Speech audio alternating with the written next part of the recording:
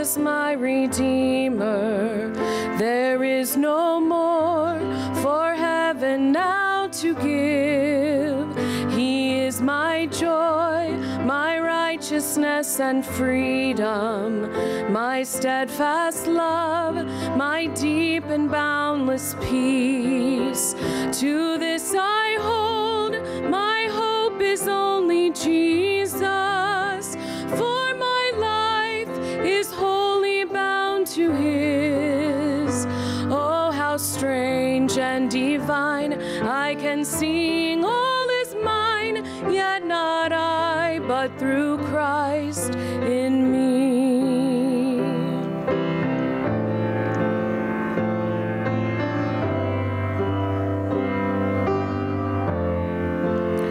The night is dark, but I am not forsaken, for by my side the Savior, he will stay.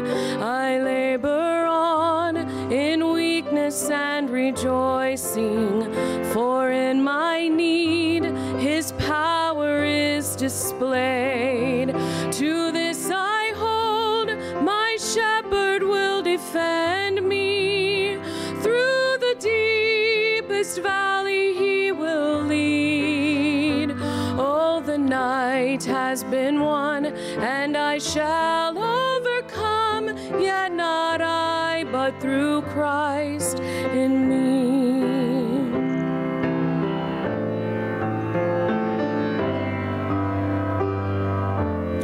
No fate I dread, I know I am forgiven. The future sure, the price it has been paid. For Jesus bled and suffered for my pardon, and he was raised to overflow the grave. To this I hold, my sin has been defeated. Jesus now and ever is my plea. Oh, the chains are released, I can sing, I am free, yet not I, but through Christ in me.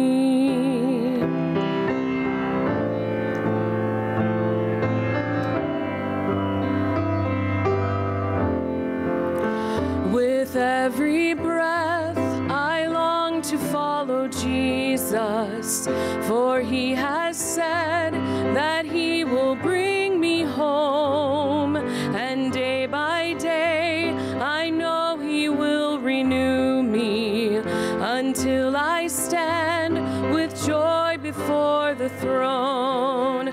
To this I hold, my hope is only Jesus. All the glory evermore to him. When the race is complete, still my lips shall repeat, yet not I, but through Christ in me. When the race is complete, still my lips shall repeat, yet not I, but through Christ in me. Yet not I, but through Christ in me.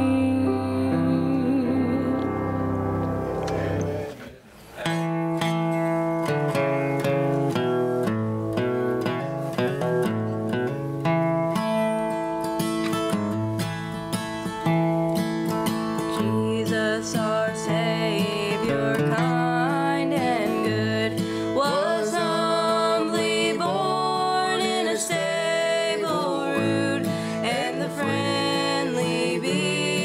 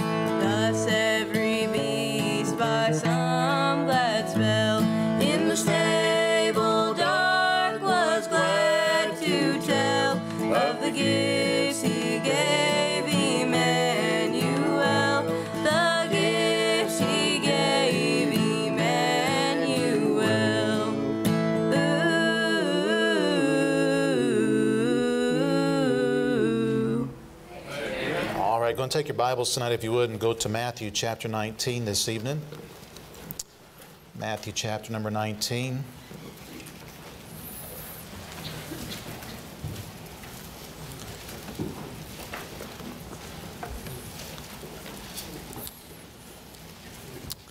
Think about the song they sang and just think about the folks who were involved in Jesus' birth. It reminds us that He's not looking for the highest, the greatest, the richest. He's just looking for those who are willing to give what they have to give. And if they're willing to just give, it's amazing what God can do when He finds those who are willing to be used by Him. Matthew chapter number 19, beginning at verse 27, Then answered Peter and said unto him, Behold, we have forsaken all and followed Thee. What shall we have therefore? It's quite the question that Peter has asked there. Peter's looking at what he has done. If you remember Peter, as he was on the seashore, one day Jesus came and asked if he could have his boat and to launch out into the deep a little bit, and from there Jesus would preach to the multitudes on the seashore. Jesus would then again ask Peter to lay down his fishing nets and to follow Him. In doing so, Peter would be turning his back on his own father and his business. And Peter and Andrew both would follow Jesus from that day forward, and they would give their lives for the cause of Christ. And so Peter, as he is here early in the infancy of his ministry, if you will, as he is in, for lack of a better word, in college. He is getting prepared to go into the ministry when Jesus would leave. He asked the question, what shall we have therefore? Labor always requires a payment. Labor is, if you were to have somebody come and work for you, and if you did not pay them, you would be considered very cheap. And we understand that principle, and so it is not too far-fetched from what Peter is asking. I've heard some kind of get on Peter for asking this question here, but Jesus does not take him and rake him over the coals or anything of that nature. Instead, Jesus takes the time to answer the question, and then He follows that up with a parable. Look at verse 28. And Jesus said unto them, Verily I say unto you that ye which have followed me in the regeneration, when the Son of Man shall sit in the throne of His glory, He also shall sit upon 12 thrones, judging the 12 tribes of Israel. And every one that hath forsaken houses, or brethren, or sisters, or father, or mother, or wife, or children, or lands, for my name's sake, shall receive 100-fold, and shall inherit everlasting life. But many that are first shall be last, and the last shall be first. For the kingdom of heaven is like unto a man that is an householder, which went out and early in the morning to hire laborers into his vineyard. And when he had agreed with the laborers for a penny a day, he sent them into his vineyard. And he went out about the third hour, and saw others standing idle in the marketplace, and said unto them, Go ye also into the vineyard, and whatsoever is right I will give you. And they went their way. Again he went out about the 6th and 9th hour, and did likewise. About the 11th hour he went out and found others standing idle, and saith unto them, Why stand ye here all the day idle? They say unto him, Because no man hath hired us. He saith unto them, Go ye also into the vineyard, and whatsoever is right, that shall ye receive. So when even was come, the Lord of the vineyard saith unto his steward, Call the laborers, and give them their hire, beginning from the last unto the first. And when they came that were hired about the 11th hour, they received every man a penny. But when the first came, they supposed that they should have received more, and they likewise received every man a penny. And when they had received it, they murmured against the good man of the house, saying, These last have wrought but 1 hour, and thou hast made them equal unto us, which have borne the burden and heat of the day. But he answered one of them and said, Friend, I do thee no wrong. Didst not thou agree with me for a penny? Take that thine is, and go thy way. I will give unto this last even as unto thee. Is it not lawful for me to do what I will with mine own? Is thine eye evil because I am good? So the last shall be first, and the first last. For many be called, but few chosen. Father, I pray that you'd help us tonight. I pray that you'd encourage us, Lord, to answer the call to serve you. Lord, I pray that you would show each and every one of us what it is you'd have us to do. And Lord, may we serve you faithfully with the lives that we have. I pray in Jesus' name, amen. In our country over the last few years since the COVID outbreak as it has started, we have watched many businesses have to shutter their doors. And in the process of shuttering their doors and having to wade through what was considered a pandemic, many of them tried to maintain things through that time until the time came when they could open their doors once again. Many attempted to open their doors, but they found a problem. Many did not desire to come back to work. Many were more than happy to receive the free money that the government was handing out. Of course, we all know there is no such thing as free money. Somebody is paying the bill. But many have not come back to work, and because of that, we've watched many businesses and many places have to close their doors, and I've seen this over and over again over these last several months. We are closed due to a lack of help. They've reached out for help, and they've asked for help, and they've wanted help, and they have tried to hire people on. But I've heard this over and over again as well, that those that they have hired have come in for a day or two, and they found out they did not like work as much as sitting on their couch and playing their video games. And so they never showed back up again. And we've watched this happen over and over again, and all across our country, we're watching different places deal with this, this shutdown, if you will, and it's having this, this adverse effect upon them. But much to the same vein, if you will, as you think about this, we find that Christ, as He is putting forth this parable, He is, if you will, putting out a help wanted sign. He's looking for those who are willing to serve and help Him. If you will, on this parable that He gives to the disciples to help them understand this here is that there's a man who has some land that needs to be worked, and so he would go out at the beginning of the day, and if you understand the Jewish time frame, the day always began at 6 a.m. And so this man would go out, and in the courtyard of the area here, there was a place in town where many of the workers would show up, and they'd be waiting to be hired to go out and do some work. And so this good man of the house, he comes out. He probably arrives about, I don't know, maybe 5:30, 5:45 to kind of look it over and see who all is around and see who he can hire. And he begins to see some men that would work well. He thinks they would be able to bear the heat of the day, and they'd be able to do the work that he has. And so he begins to hire those folks, and he sends them out into the field, and they make an agreement, the Bible says. He says they agree to be paid 1 penny. Now, before you get bent out of shape and think that, oh man, he's a cheapskate, a penny was simply a day's wages. He pays them this here. So that's the agreement. He comes out back about 9 o'clock and realizing this group that he has hired is not enough to get the job done. He asks and he says, is there anybody else left here in the marketplace? And maybe some guys overslept. Maybe they slept in a little bit that morning and they came to the marketplace here a little bit later than everybody else. But there they are at 9 o'clock, and he comes out and he says, would any of you guys like to work for me today? And he says that we would love to get some work here in before the day goes much further. He says, I'll tell you what, you go work for me and I'll pay you at the end of the day whatever is right. And they said, fine by us. And so off they went. Comes back at lunchtime at noon, and he comes and he asks the same question, looking for those men. He finds some more men there who are still waiting there. He comes back at 3 o'clock in the afternoon, and he finds more men still waiting, and so he hires them on. He comes back at 5 in the evening. 5 in the evening, there's only 1 hour of daylight left. There's only 1 hour left to work, and yet he finds these men here, and the Bible says that he asks them, why have you tarried here all the day long? And they said, no man hath hired us. It's an amazing question, because from the tone that is given by this parable, it seems that Christ has made it sound like the good man has sought for help every time he has come, but these guys have never taken up the offer. He's been seeking for help all along.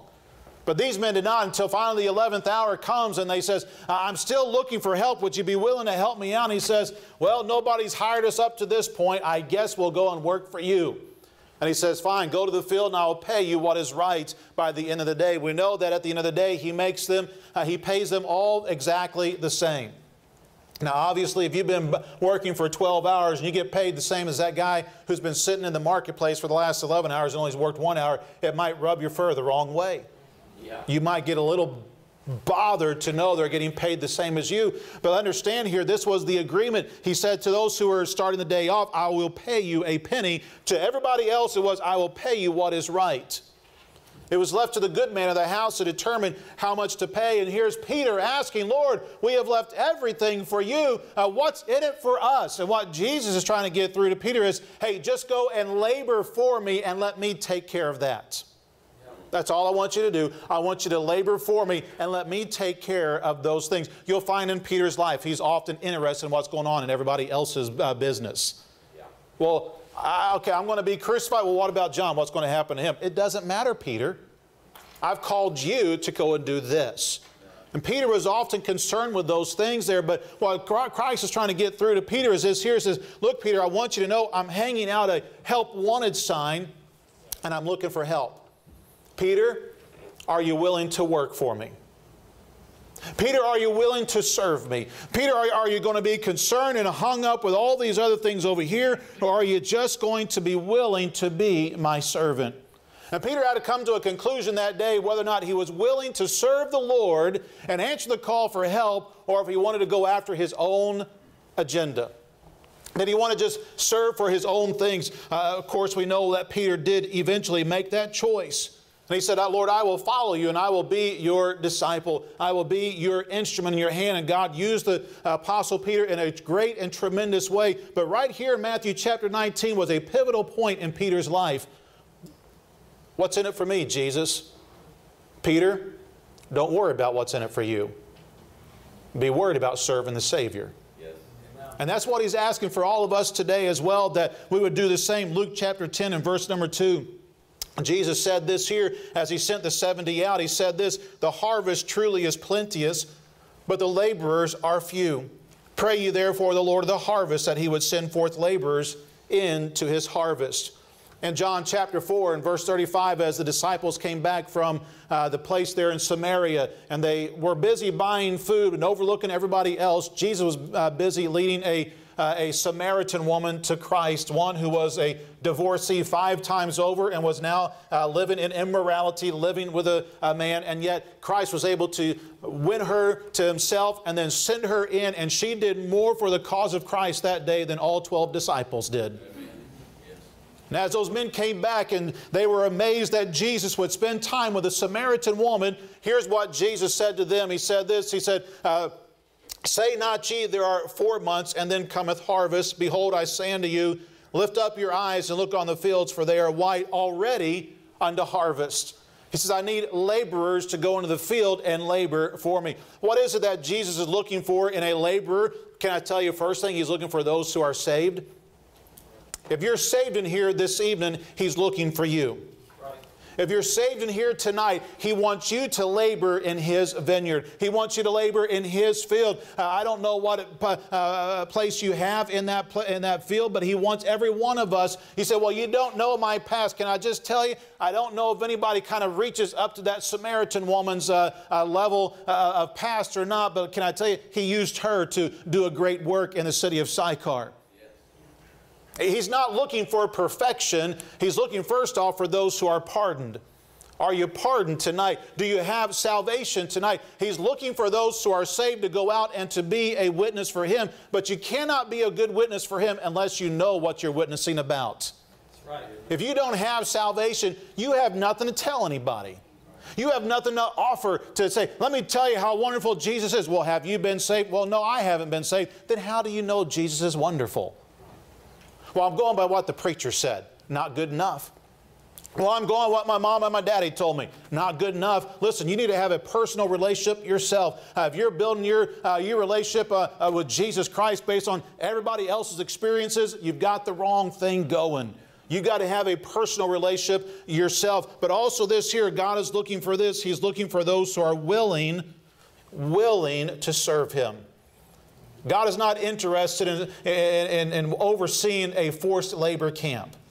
That's not what he's about. He's not looking for those who are going out there kicking and screaming and just kind of boo-hooing about all this. No, he's looking for willing servants. He's looking for those who are willing to go out and be what he wants us to be. The Apostle Paul said in Romans chapter 12 and verse 1 that it's just our reasonable service to give ourselves to Jesus Christ after what he's done for us. It's just reasonable to do that. It's just reasonable that we would want to live for Him and give Him our service. And He wants it out of a heart of love, not out of requirement. He wants our love first and foremost. God is looking for those who will labor for Him tonight. And listen, you understand that just because you decide to sign up and go and follow Him doesn't mean it's going to be an easy road. Any servant of Christ knows that it's not a bed of ease.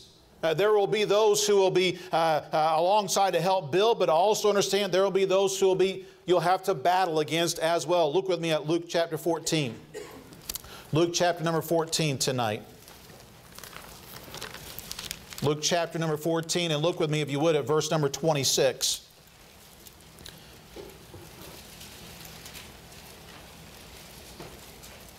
Actually, let's start at verse 25.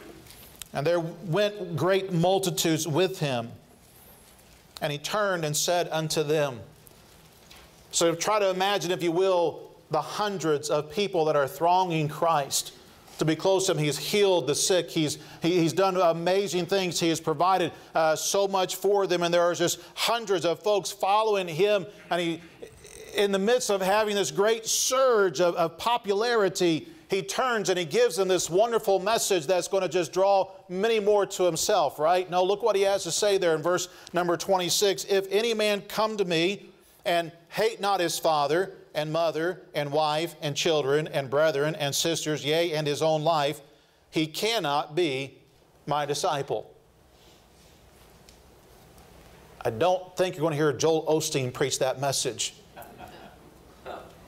Listen, that's not a comfortable message. That is not a message that is self-serving. That is a message that I'm denying myself. I'm denying everything about me. Look at verse 27. And whosoever doth not bear his cross and come after me cannot be my disciple. A cross was not a pretty thing. We mentioned this the other night. A cross was not an ornamental thing. It was an instrument of death. It was an instrument of a very cruel and terrible death. And what He is telling them here, He says, you need to lay aside your own agenda. You need to lay your own side down. And you need to come over. You need to pick up that cross. And you need to bear that cross. And listen, that was the typical thing of a convicted criminal. He would have to pick up his own cross, and he would have to walk through town. And as they would watch him coming through bearing that cross, they all knew he was a man who was guilty of capital crimes. He was a man who was on his way to death, and he had no possibility of survival. He was going to die. And here's Christ says, if you're going to be my disciple, you got to hate your mom, you got to hate your dad, you got to hate your wife, you got to hate your children. Yeah, you got to hate yourself. You say, well, that seems pretty extreme. You understand what He's asking for is love supreme for God Himself, and everybody else is in second place, if you will. Everybody else is in third place. They're way behind here. He says, I want your supreme love for me. That's what I want. And He says, just to prove it, you need to pick up your cross and die to yourself and go and let everybody know that you're going to be my disciple. That's not easy. He did not promise an easy life. He did not promise an easy way to be His disciple. Look with me, if you will, at verse 33, so likewise, whosoever he be of you that forsaketh not all that he hath, he cannot be my disciple. It's going to be hard. It's going to be hard. It's not going to be easy. Someone to paint this picture that if you choose to serve Christ, well, you're going to have a full bank account. You're going to have a comfortable home. You're going to have the newest and greatest wardrobe, and you're going to have a new car every year, and you're going to have this and that. And in our American culture, we have played that up. I wonder if the church at Jerusalem, if they would even recognize the Christianity in 21st century America. Yeah, that's right. He doesn't promise it's going to be easy. He doesn't promise it's going to be a wonderful experience, if you will, in the world's sense of things, if you become His disciple. Not everybody will be happy about your service. Nehemiah had those who were actively working against him, trying to undermine the building of the walls. Noah had those who were angry with his preaching as he warned them of the coming judgment. Elijah had those who had him on a wanted poster, dead or alive, preferably dead. Jeremiah had those who were consistently working against them. You read the adventures of the Apostle Paul in the New Testament, you find a man who is being stoned, who is being chased out of towns, who is being thrown in jail, who is being beaten, and over the things go on. And we look at those things and we say, why would anybody sign up for that kind of a lifestyle? And yet the Apostle Paul said his grace is sufficient. I'd much rather endure those things and have the power of Christ upon me. There'll be those who support you, but there'll be times when you have to work alone. Elijah thought he was the only one at work for God. God had to remind him there were 5,000 who had not bent the knee. But how many was on Mount Carmel that day when he called fire down on his side? None. When Daniel stood for God, and even though he had the king on his side, but they had already signed the decree, and they tried to set that up, he had men working against him. And whenever it came time for prayer time, guess who was the only one found praying? It was Daniel. There he was, by himself. Shadrach, Meshach, and Abednego, we don't know what was going on with them, but we know this: Daniel was not in the scene at that time. We have no idea why or where he was at, but we do know those three young men had to make a choice. It came their time, and they decided to stand there for God. Listen, you're not always going to be there on your, be there with a crowd. Sometimes it just might be you all by yourself. You may be facing and staring down a lion's den, but it doesn't mean that God's forsaken you. I like what Hebrews chapter 11 says. It goes through and gives us the way that many have overcome. He says that many overcame the lions. They quenched the fire. He says, but there was others who chose not. They chose not. They endured the terrible persecution that came. And listen, God does not lose sight of our service, and He desires to give us a reward. Can I give you real quick here just some principles tonight of working for God?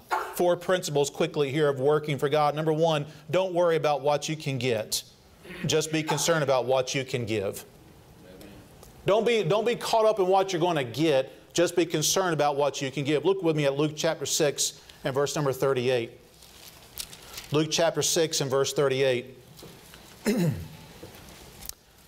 Jesus says this: give, and it shall be given unto you. Good measure, pressed down, and shaken together, and running over shall men give into your bosom. For with the same measure that ye meet withal, it shall be measured to you again. Listen, God puts a desire. He said, I want you to do this, do that for me. Don't ask Him, well, what am I going to get out of this, God? Don't worry about that. Let Him take care of this. Here's what you'll find as you serve the Lord. He always does better than what you could ever give. Amen. Always has, always will. So don't go in and say, well, what's in it for me, God? Just say, God, what can I give to you?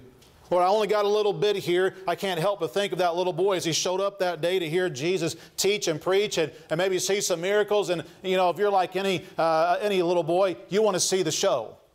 I mean, I would be interested in wanting to see, if I see some crippled guy coming in and next thing I know, I see him throwing his cane away and he's walking out. I want to see that. That'd be pretty cool. And here he is. He's planning on spending the whole day there, and he's got his little lunch. A few loaves of bread and a couple of fish in there. Man, he's ready. He's going to have fish sandwich at lunchtime, and he's ready to go. And now here they is. They say, we need some food. And the only guy, out of 5,000 men, plus all those women and children, only one boy thought to bring something to eat with him. That is an amazing thing. But only one thought to bring it. And here it is. They say, can we have your lunch, young man? He gives his lunch over to the Lord. And what does God do with it? Feeds a multitude of people. And they have 12 times left over what He started with. Yeah. Don't question what God can do. Just give God. Say, here it is, God, whatever you can do with it. I want to be used by you. Yeah. When it comes to serving the Lord, don't come asking, Lord, what can I get? Just be concerned about what can I give to you, Lord. Here it is. Number 2, don't demand a contract from God. Yes. Don't demand a contract from God. If you go back there to Matthew chapter number 20 with me, you'll find that group who began the day, they had a contract. And they got what they deserved. They got what they agreed upon. But everybody else, if you notice, everybody else, in comparison to what those fellows got, they got more than what those guys. Now I got that. They all got a penny. Everybody got a penny. But you understand the hours given was less and less and less and less, and yet he gave to each one of them a penny. Listen, he blessed those others. The others were blessed by what they received. The first were bitter. Why? Because they had made a contract. They made a contract. And listen, don't walk in saying, God, if you will do this and you will do that, then God, then I will do this and I will do that. By the way, God doesn't work in contracts. So don't even try to get one set up there. If you're busy trying to do that, you're going to limit what He can do for you. Yeah. And then furthermore, your motives are going to be wrong. Instead of serving Him out of love, you're going to serve Him out of what you can get. Yeah.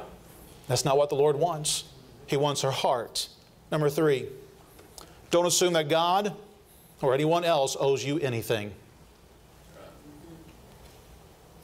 We live in a society that believes that everybody owes them something. We take them to court for this, that, and the other. And that's all we're after. Listen, don't come to God and say, well, God, I did this, this, this, and this for you. Now you owe me. You don't have that attitude. Look again, Matthew chapter 20, verse 10. But when the first came, they supposed that they should have received more. And they likewise received every man a penny. And when they had received it, they murmured. Oh, they got a bad attitude. They got a bad attitude because they assumed that God, or here the good man of the house, owed them more. But they signed the contract. They signed the contract. Number 4, don't get jealous when God blesses somebody else. Don't get jealous when God blesses somebody else. As Cain watched God accept Abel's offering, he got jealous. And it caused him to take his own brother's life. Saul, as he saw the hand of God upon David, became jealous and tried to take David's life a number of times. Joseph's brothers saw the hand of God and the favor of God upon him, and they got jealous of Joseph, and they tried to rid themselves of him, even though it would break their own dad's heart. The men of Ephraim in Judges chapter 8 became jealous of Gideon. They became jealous of him, and instead of rejoicing in the freedom that was gained by overthrowing the Midianites, instead they got angry with Gideon and they wanted to kill him. In the story of the prodigal son, we find the elder brother being jealous that his younger brother had a party. Jealousy. Listen, don't get jealous, man. If God blesses somebody else, praise the Lord that God blessed them. Amen. Thank God that they got blessed. You know what that tells me? When I see God bless somebody else, it just reminds me of a good God that I have. Right. It just reminds me I'm serving the right one along the way. And so I'm just going to keep my eyes peeled on Him. I'm just going to try to keep my focus up there and say, Lord, help me to just follow You ever for the rest of my life. Yeah. The preacher of many years ago, W.B. Riley, wrote this, and I thought it was an appropriate poem that he wrote, and it does sum up very well what we're looking at tonight. At dawn the call was heard, and busy reapers stirred. Along the highway leading to the wheat, wilt thou reap with us, they said. I smiled and shook my head. Disturb me not, said I, my dreams are sweet. I sat with folded hands and saw across the lands the waiting harvest shining on the hills. I heard the reapers sing their song of harvesting, and thoughts to go, but dreamed and waited still. The day at last was done, and homeward one by one the reapers went, well laden as they passed. There was no misspent day, not long hours dreamed away, and sloth that turns to sting the soul at last. A reaper lingered near. What? Cried he, idle here? Where are the sheaves your hands have bound today? Alas, I made my reply, I let the day pass by, until too late to work I dreamed the hours away. Oh, foolish one, he said, and sadly shook his head. The dreaming soul is in the way of death. The harvest soon is o'er, rouse up and dream no more. Act, for the summer fadeth like a breath. What if the master came tonight and called your name, asking how many sheaves your hand had made? If at the Lord's command you showed your empty hands, condemned, your dreaming soul would stand dismayed. Filled with strange terror then, lest chance come not again, I sought the wheat fields while others slept. Perhaps ere break of day the Lord will come this way. A voice kept saying, till with fear I wept. Through all the long still night, among the wheat fields white, I reaped and bound the sheaves of yellow grain. I dared not pause to rest, such fear possessed my breast. So for my dreams I paid the price in pain. But when morning broke and rested reapers woke, my heart leaped up as sunrise kissed the lands. For came he soon or late, the Lord of the estate would find me bearing not the curse of empty hands. The curse of empty hands. We all will stand before the Lord one day. He did not save us on this earth to live our lives here for ourselves. The writer of Ecclesiastes says this, that it is vanity. It is vanity. The Bible tells there in the book of Ecclesiastes that he sought to see what it would be like to live for himself. And that's exactly what he did. He lived for wine, he lived for play, he lived for work, he lived for money. You name it, he lived for it. You read the book of Ecclesiastes and you'll find when he comes to the end of that book, he has this summary. Vanity of vanities. All is vanity. A life lived for self truly is vanity. God has left us here for the purpose to serve Him.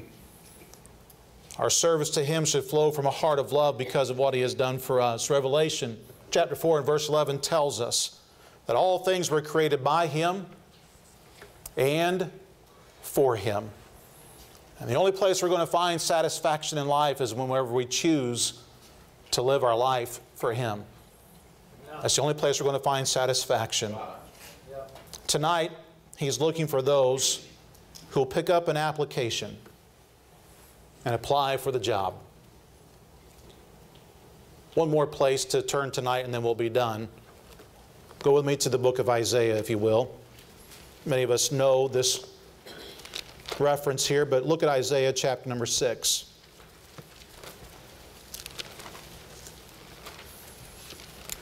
Isaiah was a prophet of the Lord already.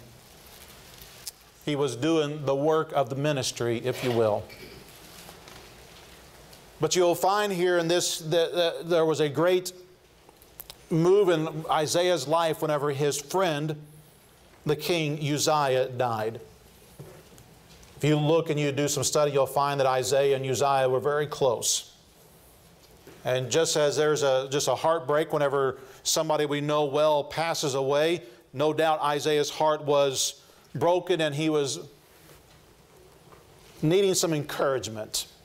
And it was in that day that Isaiah saw the Lord high and lifted up, and he was impressed by what he saw.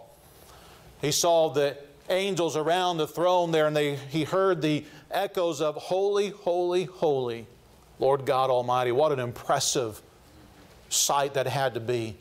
I can't even imagine what it would have sounded like as this morning as I listened to you all sing, "Oh come all you faithful." I just enjoyed hearing the voices rising up and no instruments at all. Just listen to this building get filled with those voices, and what an amazing thing. But can you imagine what it sounds like to have thousands of angels, thousands of saints around the throne of God singing His praises and singing holy, holy, holy. What an amazing sight. What an amazing thing that John got to see in Revelation, and what an amazing thing that Isaiah got to see. And as he heard those things and his heart was moved, I want you to see that God put forth a call. Verse number 8. Also, I heard the voice of the Lord saying, "Whom shall I send? And who will go for us? Then said I, Here am I, send me." The question goes out tonight. Who will go for us? He's looking for answers. And every one of us in here tonight, we will answer with either, yes, I will go. Yes, Lord, I'll be used for you with you for however you have for me. Or, no, Lord, I'm too busy. I'm too busy living for myself. Continue with me there in verse number 9.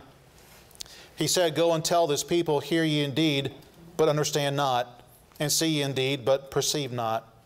Make the heart of this people fat, and make their ears heavy, and shut their eyes, lest they see with their eyes, and hear with their ears, and understand with their heart, and convert, and be healed.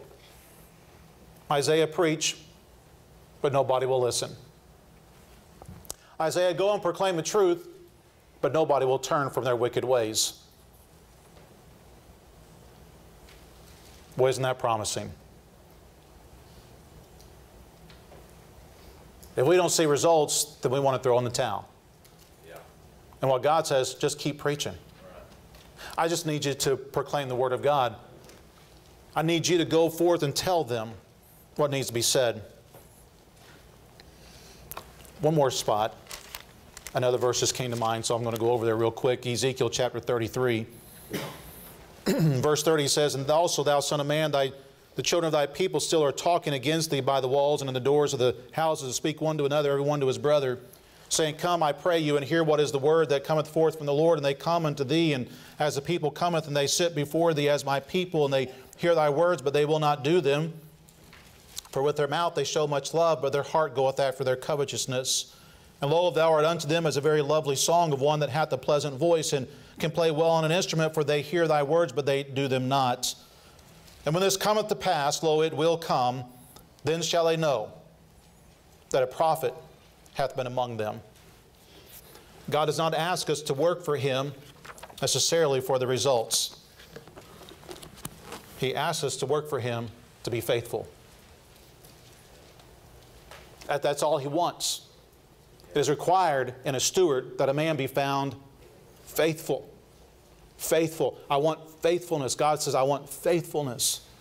Isaiah preached. He asked questions. For how long, Lord? Then they're going to hear it says, just keep preaching. Just keep preaching. Don't stop. Ezekiel, Lord, I'm going to preach, and they're just going to take it in. They're going to say, oh, what a wonderful thing we've heard tonight. Thank you, preacher, for what you preached. And Lord, they're going to go out and they're going to ignore everything they said. And they're just going to pass it off by. Lord, how long should I put up with this? He said, just keep preaching. So that they can hear this here said about them. You had a prophet. You had a witness. You had somebody to tell you the truth. And tonight, there's somebody in your sphere, there's somebody in your place of influence that they may never darken the door of a church. And they may never pick up a Bible. And if you hand off a tract, and they never may ever read that tract, but they will hear if you will tell them. If you'll be the servant that He's looking for in your field. He went to the marketplace. And He sought for those who are willing to work. Some of you are in the early years of your life. You're part of those who are in that first hour. And He wants you to give your life for Him. Now, whether it's ministry or if it's just being a faithful Christian, wherever you find yourself at, just be faithful. Young people, just be faithful. Just decide tonight, I'm going to be faithful to the Lord. I remind you this here, Samuel was just a young boy, 4 years old, and he was faithful to serve the Lord. So there's no age limit. He just wants you to be faithful. Amen. Maybe you're in the third hour of life. You still got plenty of life ahead of you. You still have a lot to go. I mean, yes, there's a few years behind you, but for the most part, you've got another good 60, 70 years ahead of you. Why don't you just determine to serve the Lord? Determine to serve the Lord. You're middle age. You're at noon. You're halfway through life. I don't know how the first half has gone. Maybe you've been like those who've sat in the marketplace and have just kind of messed around. You've got another half to go. Why don't you serve Him with this half? Maybe you're further down the road than that. Maybe you're at the 9th hour. Maybe you're at the 11th hour. Can I tell you? He doesn't care what hour you're at. What He wants is somebody to be willing to serve Him. Amen. Yeah. So will you serve Him tonight? The help wanted sign is out. Let's not appear before Him with the curse of empty hands. Let's give ourselves to serve Him. Father, help us tonight.